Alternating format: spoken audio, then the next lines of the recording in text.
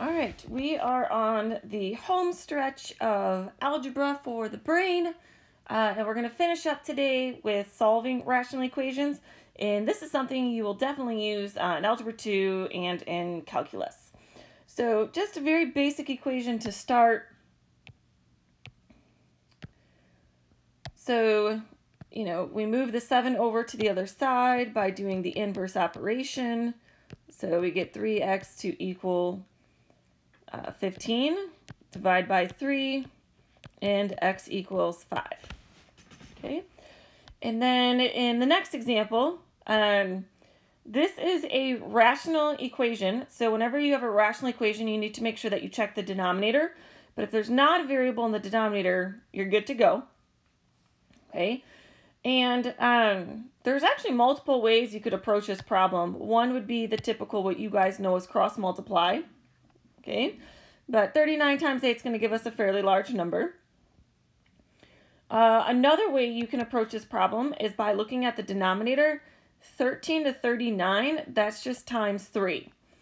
Okay, so that's pretty quick. So this is just times 3. So we get 8 times 3 equals x plus 2.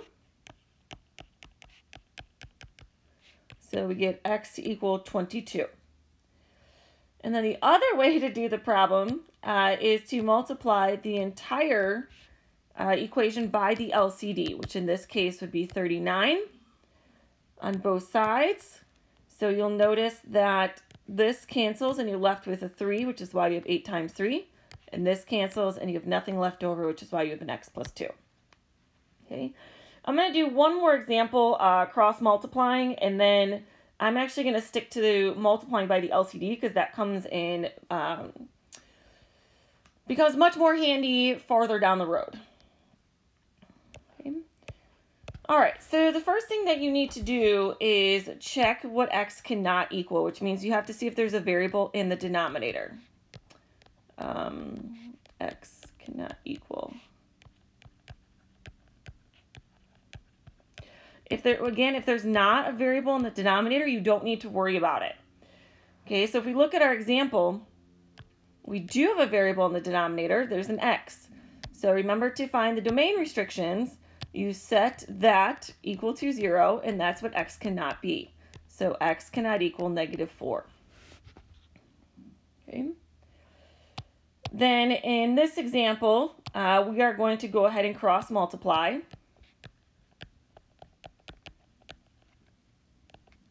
Okay. And then you solve for the variable. Remember, it doesn't have to be x. And then, of course, the all-important check when you're done. So check to make sure that it's not an extraneous solution, and just check to make sure that it works. Okay. All right, so we already did step 1, so now we're going to go ahead and do step 2, and we're going to cross multiply. So we get 6 times 2 equals x times x plus 4. Okay, now remember that, so the first thing we need to do is make sure we get rid of the parentheses. So we're going to distribute. So we get x squared plus 4x. And if you have a quadratic, you're going to want to set it equal to 0. How do I know that it's a quadratic? It's because that this is squared. So 0 equals x squared plus 4x minus 12. And then we factor, so x plus 6 times x minus 2. And we can do the quick factoring since a is 1. And then you set each one of those equal to 0.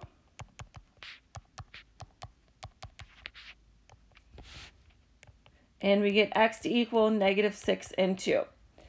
So when you're done, go ahead and check to make sure it's not an extraneous solution, which it's not. So that would be our final answer. Okay. All right. So I'm going to do doing it the other way, and then we're going to go ahead and go on to the next page. So let's take a look at example A.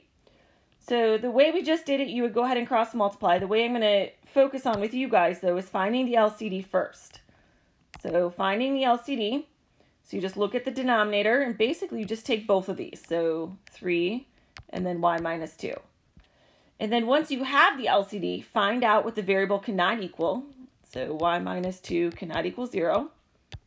So y can't equal 2. Okay, and then we're going to multiply both sides by the LCD.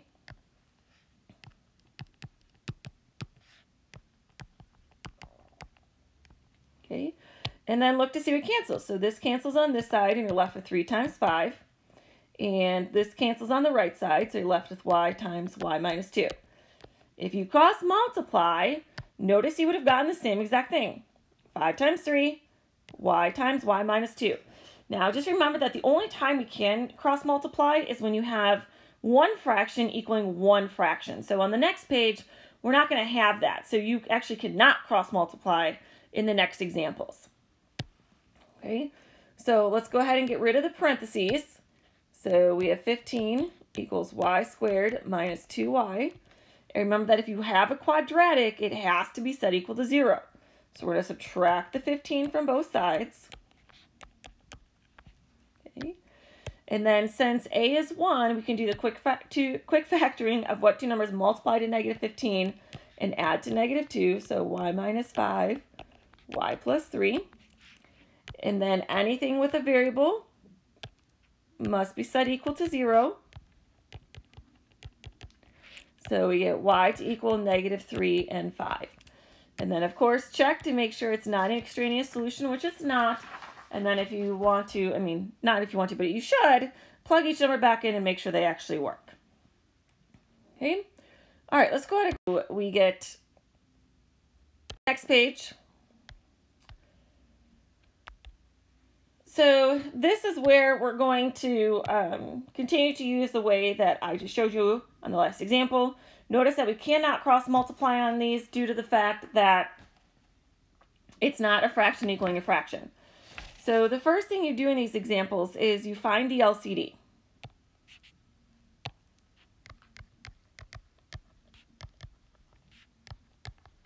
So corresponding with this problem, the LCD between 5, 2, and 4 would be 20. Okay. Then the next step is check what the variable can't equal. So basically check domain restrictions.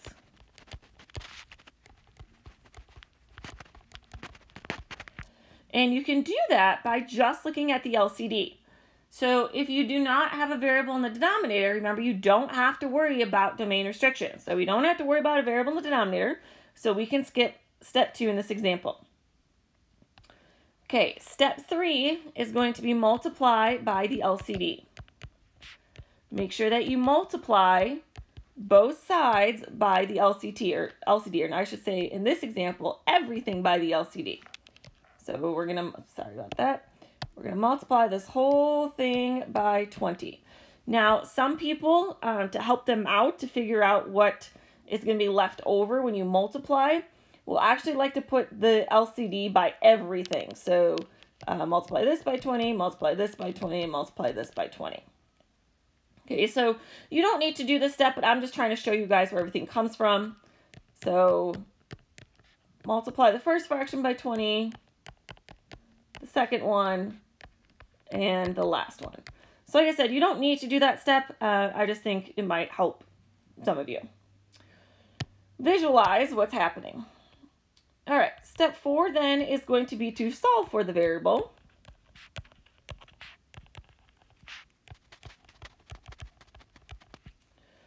So we have 4x equals 10x minus 5. So just solve. X equals 5, 6. And then, of course, your final part is to check. Make sure it's not an extraneous solution, but this problem we didn't have to worry about an extraneous solution since we didn't have a variable in the denominator. Okay. All right, let's go on to example 2. Okay, so the first thing we need to do is find that LCD. So the LCD between 2y and 4 is going to be 4y. Then step 2 is to check what the denominator can't equal, in other words, domain restrictions. Since there is a variable in the denominator, we do have to do this step this time. So y cannot equal 0. Okay. Step 3 then is to multiply by the LCD. Once again, if you want to write it out each step, you can. Okay. And then when you do that, so basically 1/2 times 4y, what do you have to take this denominator to look like this? It basically what's left over. So you're going to have 1 times 2y equals 3 times 4 minus 1 times y. So basically, whatever the denominator is missing out of the LCD is what you multiply by. So 2y equals 12 minus y. 3y equals 12. Y equals 4. Check to make sure it's not an extraneous solution. So if that was a little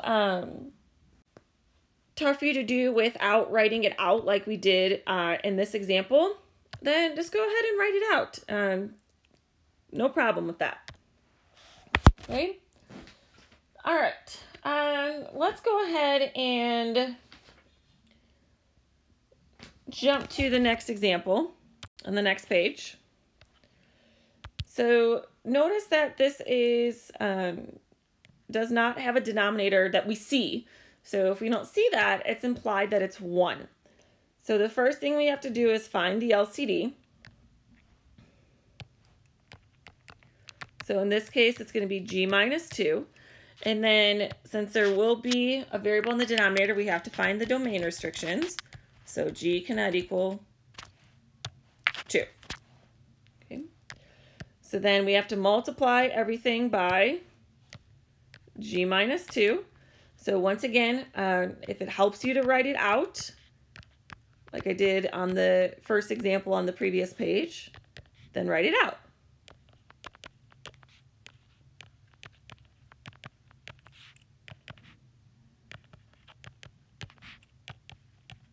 Okay. And then go through and see what cancels the denominator, and you'll hopefully start noticing the pattern that whatever you have left over is what you just needed to multiply by in order to get the LCD in the first place. So what I mean by that is notice that the g minus 2 is canceled. So this denominator matches that denominator, so we didn't need to multiply by anything. Okay, same thing happens here. Okay, but then in this example, nothing cancels with the denominator. Notice that this was just a 1, so how do I get 1 to look like g minus 2? You multiply it by g minus 2. So we have 2 times g minus 2. Okay. And then we go ahead and solve for the variable. You do not have a quadratic this time, so it's just a basic algebraic equation.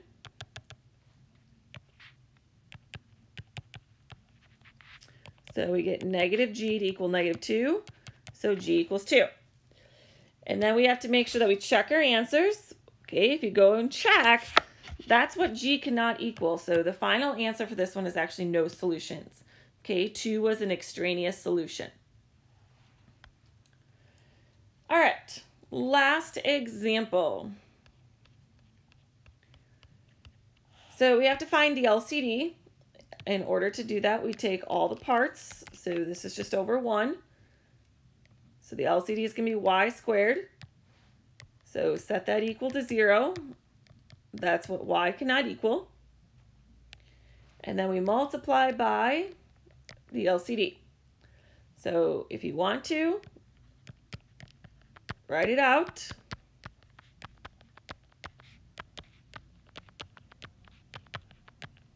Okay.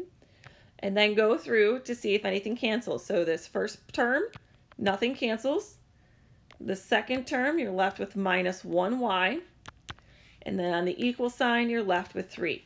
Just make sure that if you do it this way, where you're like writing everything out, and actually it doesn't matter which way you do it, but that you don't forget to do both sides of the equation. So sometimes people also like to write it on both sides to remember to do that step, to multiply both sides by the LCD. All right, so since this is a quadratic needs to be set equal to 0 unless there's no linear term. Okay, and then we have to factor this, so -6, -1, so -3 and 2. A is greater than 1, so we have to do bottoms up. So we have y minus 3 divided by 2 and y plus 2 divided by 2.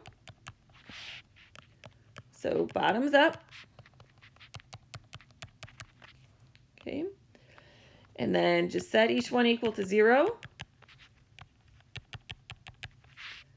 So y equals 3/2 and -1. And then check to make sure that there's not an extraneous solution, which there's not.